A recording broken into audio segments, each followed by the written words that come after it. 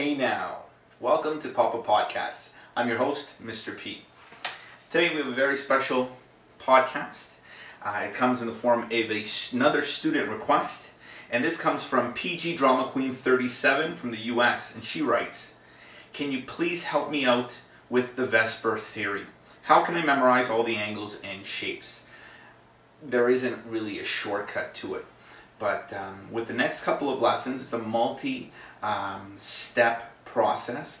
I will go through all the different rules as well as all the different shapes and help you create a study guide that will enable you to take any problem that you're given and identify the shapes. Now, what I've listed over here is for the introduction to the VSPER theory is to start doing any of your diagrams, you need to follow one of these three steps. You need to be able to identify the valence electrons.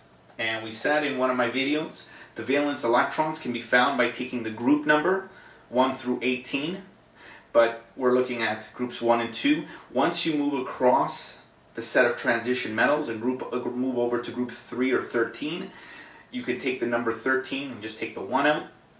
That tells you that we have 3 valence electrons, 4 or 5, right till 8 valence electrons, with the exception of helium. But check out my video on electron dot diagram, and that'll help you identify the number of valence electrons and what are the tips on the periodic table. But moving on, once you know the valence electrons, you need to be able to draw an electron dot diagram of your arrangement. And here I have the letters AXN, and what this means is A is your central atom. So an example, as we have down here, we have CH4. Here's our central atom, and we have 4 hydrogens circling around it. We have another example, H2O. Oxygen is our central atom, and we have 2 hydrogens that circle around it. And so whenever we have these arrangements, and we're looking at our simpler models, we have 1 central atom. So that's going to be your hint when you look at the actual molecule arrangement in terms of a chemical formula. Look for the individual, the single atom in your compound. That will be your hint for your central atom. The next step is to identify the number of regions of high electron density. How do you do that? Well, there are two things. You're looking for the number of bonds from the central atom, and it's the central atom that is where you look at.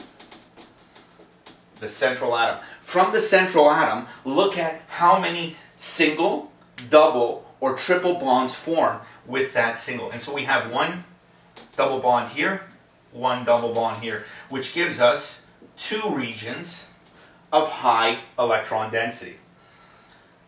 If we look over with oxygen, oxygen has 1, 2 single bonds, but it also has 1, 2 lone pairs of electrons circling around this central atom.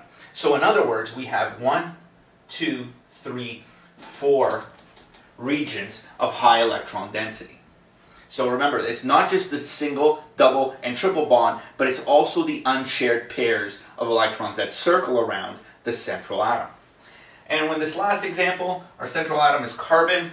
We have 1, 2, 3, 4 single bonds circling around it, which means that we have 4 regions of high electron density.